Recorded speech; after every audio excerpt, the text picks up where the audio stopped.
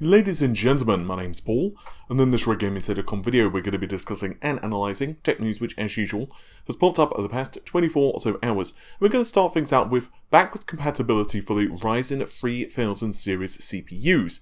As many of you know, if you have, let's say, an X320 motherboard, you can buy a Matisse CPU and then plonk it into that motherboard, assuming you've done a BIOS update and you're good to go.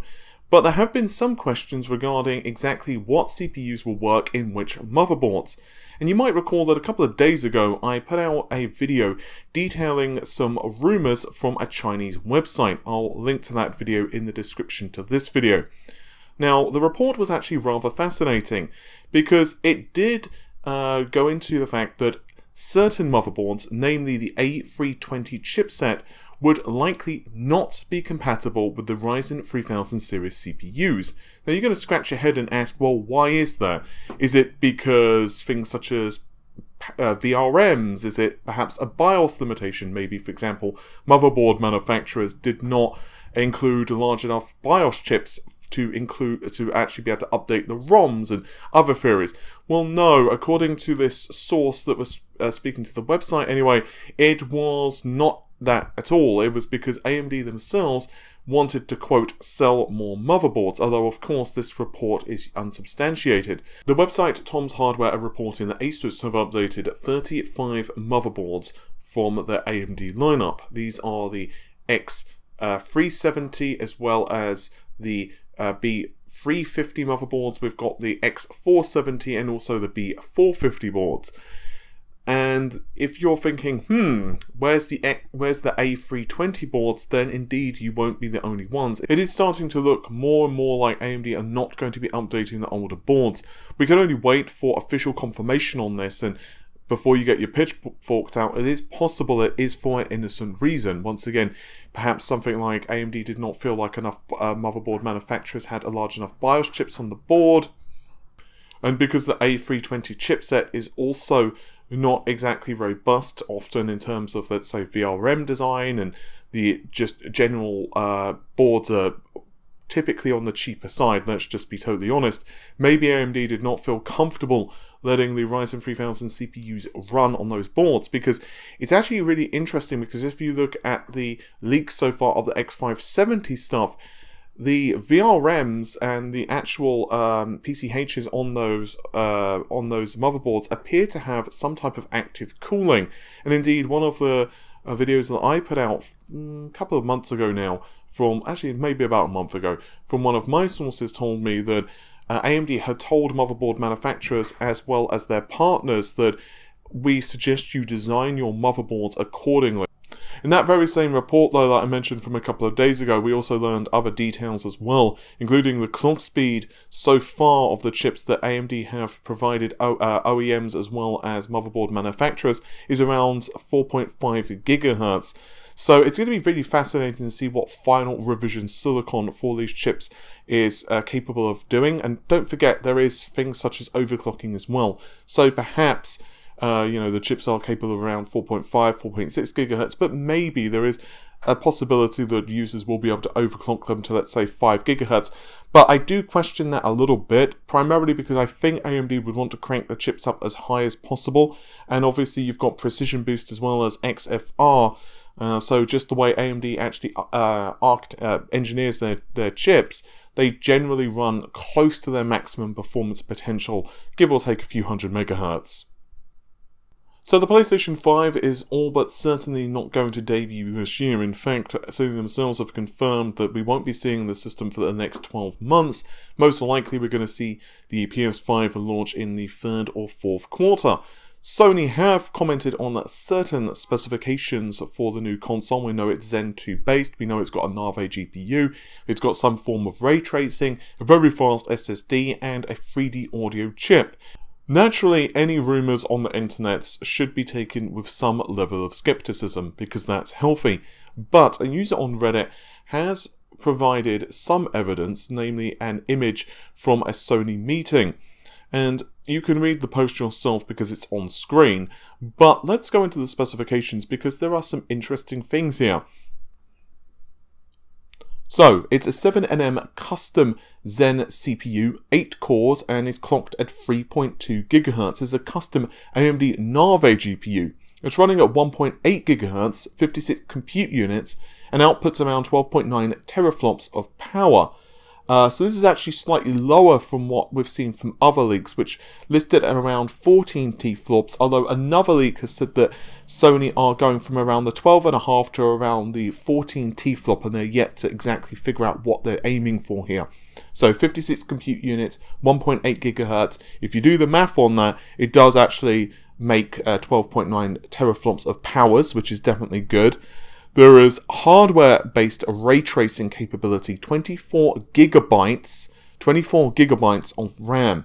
Interestingly, there's an embedded SSD, and this is paired with a hard disk drive. So it seems that there is an embedded SSD, which I'm going to assume is for some type of caching, but the hard disk itself is probably going to be much larger in capacity. So I would assume anyway, perhaps the games that you've been using most frequently, or maybe the game you're using now, that data would be on a cache of the SSD, and then older titles, let's say if you've not played a game in like 3 weeks time or something like that, maybe that would only be stored on the hard disk. But of course it probably would also depend on the number of titles you're playing and the capacity of the SSD. I wonder if it's going to be upgradable.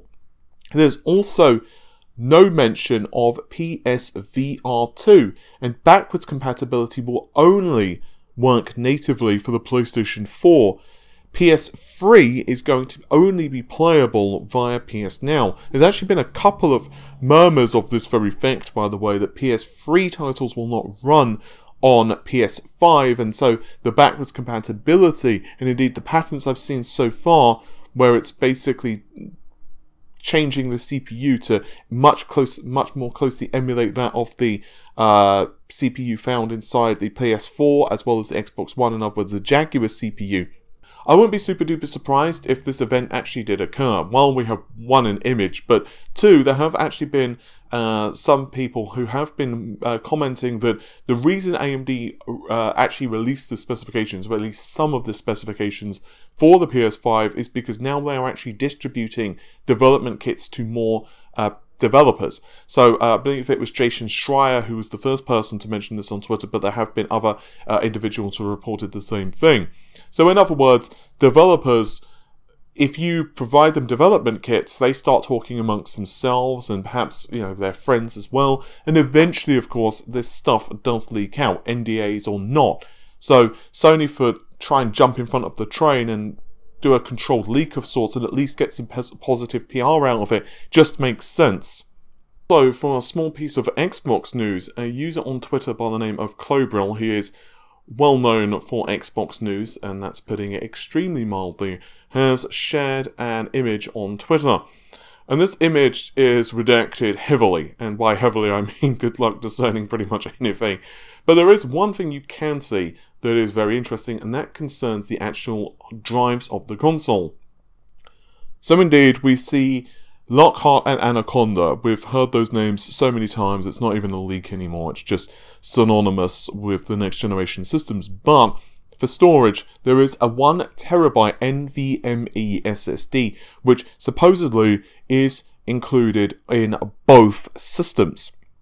Backwards compatibility as well looks like it's there, although we can't see which systems it's backwardly compatible for.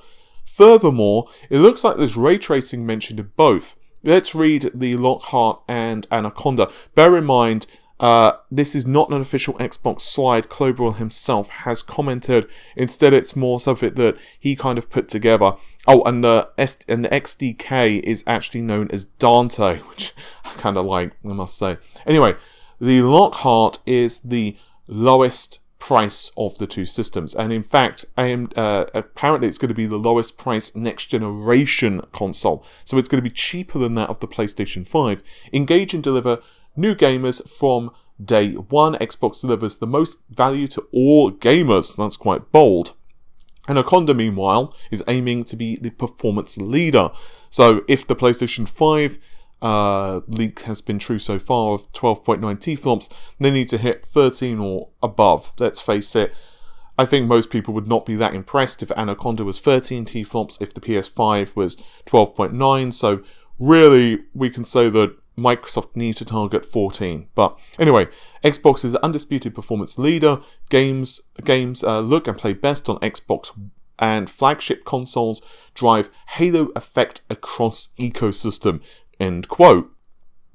I can say though, from my perspective, the major concern I have with two Xbox models concerns the pricing strategy, because what people might do, and obviously this is just me guessing, is they could look at the PlayStation 5. I'm just going to throw numbers out in terms of pricing. No one knows what these systems are going to be priced at, but let's just say that Microsoft released Lockhart at $299 US, right? 250, $299 US.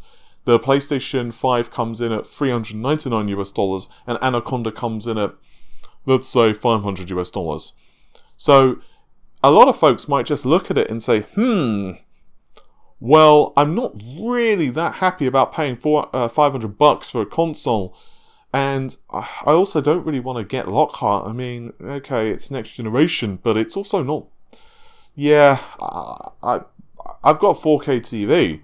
You know what? I'm going to go with a PlayStation 5 because it's cheaper than what the flagship Xbox system is, but it's also considerably more powerful than the lower end SKU. So that could be one issue of Microsoft having a two-pronged strategy. It also, of course, means that developers right off the gate have to do a lot more work for both systems. Then again, it also comes down to other things as well, like exclusives and what their strategy is for marketing and so many other things. So right now, it's a lot of stuff up in the air. With all of that said though, hopefully you've enjoyed the video. If you did, well, you know what to do. You can, well, like the video. That would be pretty much what you have to do. You can also subscribe to the channel, which would be super duper helpful. And with that said, I'll see you soon. Take care of yourselves.